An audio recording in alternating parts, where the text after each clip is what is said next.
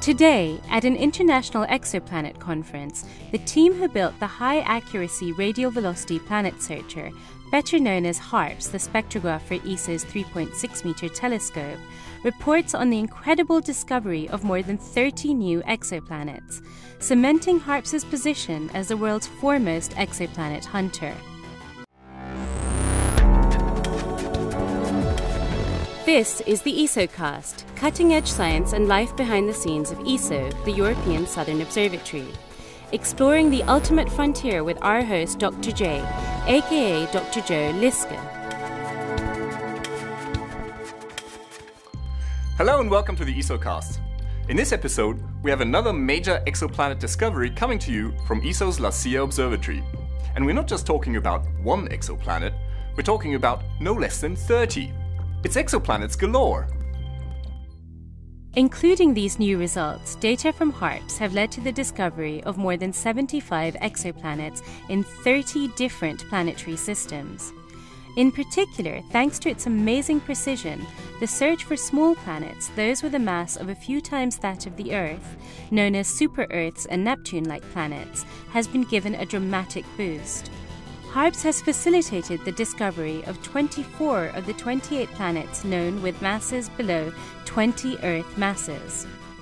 As with the previously detected super-Earths, most of the new low-mass candidates reside in multi-planet systems with up to 5 planets per system.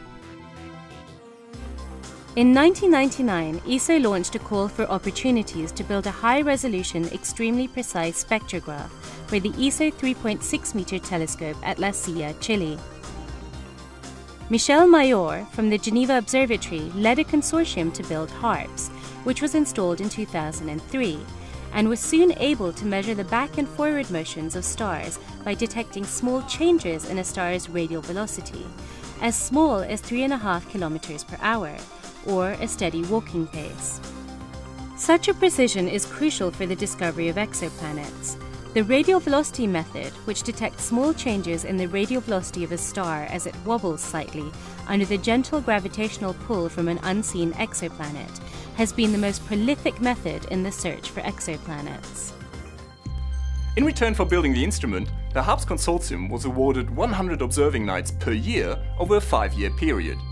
Now, this time was used to carry out one of the most ambitious systematic searches for exoplanets so far implemented worldwide, by measuring the radial velocities of hundreds of stars that might harbor planetary systems.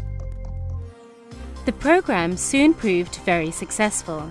Using HARPS, Mayor's team discovered, among others, the first super-Earth around Mu Ara, the trio of Neptunes around HD 69830, Gliese 581d, the first extrasolar planet in the habitable zone of a small star, and the lightest exoplanet ever detected around a normal star, Gliese 581e. More recently, they found a potentially lava-covered world, with density similar to that of the Earth's.